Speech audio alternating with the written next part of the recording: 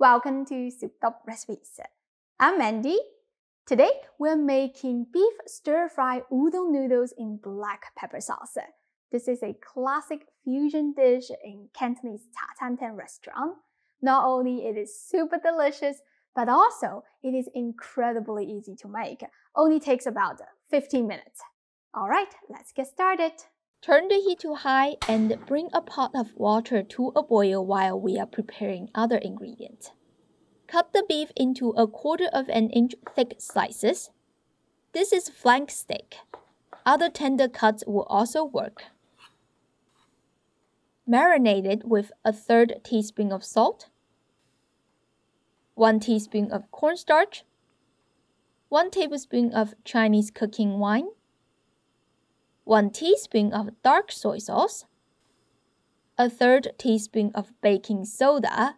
This will break down the meat fiber and tenderize the beef. It will give you that melt-in-your-mouth texture. Mix well and set it aside.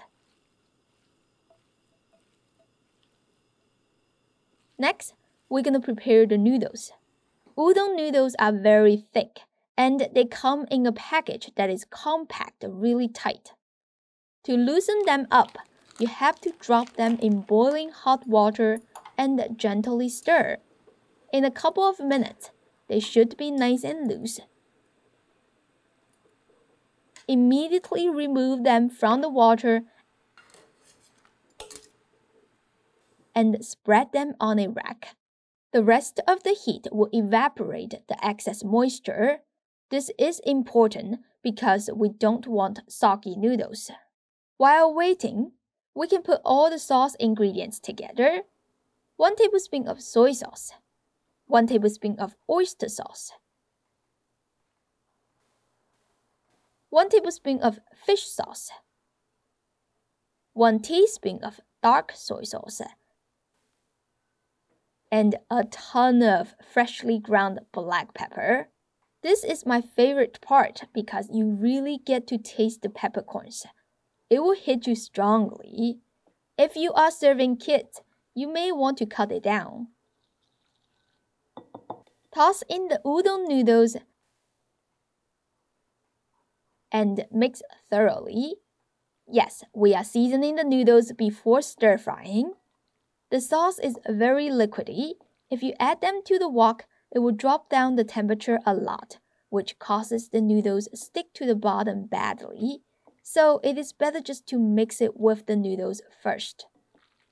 For the vegetables, I've got here some carrot, purple onion, celery, and multicolored bell pepper. You can use whatever vegetables you have left in your fridge. There is no restrictions. For the aromatics, you will need 2 scallions, which I have cut into 2 inches long pieces, 1 tablespoon of minced garlic, 1 tablespoon of minced shallot, and ½ tablespoon of minced ginger. Turn the heat to high and heat the wok until it is smoking hot. Add some cooking oil and swirl it around so it covers the bottom. Toss in the beef. Stir for just 2 minutes. The beef should change color, but you see a bit of red color here and there.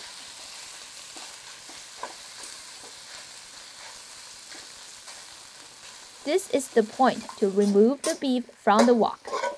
Do not cook it all the way through, otherwise it will be overcooked when we introduce it back to the wok later. Set it aside. Turn the heat back on low. The wok looks a bit dry. I am going to drizzle in a couple more tablespoons of oil. Add the minced garlic, shallot, ginger, along with the hard vegetables if you have any. In my case, it will be the celery and carrot because they take some time to cook through. Stir for a couple of minutes or until the aromatics are slightly golden on the edge.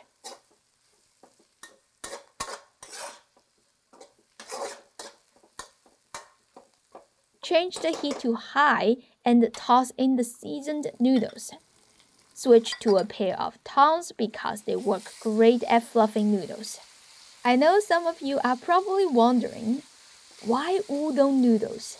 Isn't that Japanese food? As a transportation hub, Hong Kong is also a cuisine melting pot. You will see lots of recipes and ingredients from all over the world being adapted to the local taste. It is such an interesting catering culture. I like my vegetables to be fresh and crunchy, so I only stirred them for a couple of minutes. Add the beef back to the wok. Throw in the scallions. Keep mixing until everything is well mingled. Before serving, you can taste to adjust the flavor, but I have made this many times, so I know it's good. You can still see a bit of pink color on the beef.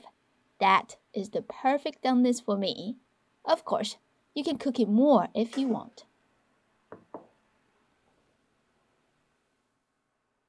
So good. This is mind-blowing. Udon noodles are slightly bouncy and meaty. Even though they're so thick, they're packed with flavors because we marinated them so well. You do need to be careful if you can't tolerate spicy food. The black pepper really stands out, which pairs perfectly with the tender, succulent beef. I just can't stop eating it. I hope you give this a try soon. As always, you can click the link in the description and find the printable recipe. Thank you for watching. This video is sponsored by Souped Up Recipes Wok. This is the wok that I'm selling, and I am proud to recommend it to you as I have been using it on my channel for years. It is lightweight, it responds to heat changes quickly and evenly. It can also sustain super high temperature without damage, perfect for wok cooking. If you like Chinese food and you want to make it at home better than your local takeout, you definitely need one of these, as it is the most basic cookware in Chinese cuisine. The link is in the description. Go check it out. Thanks again for watching, and I'll see you next time. Bye!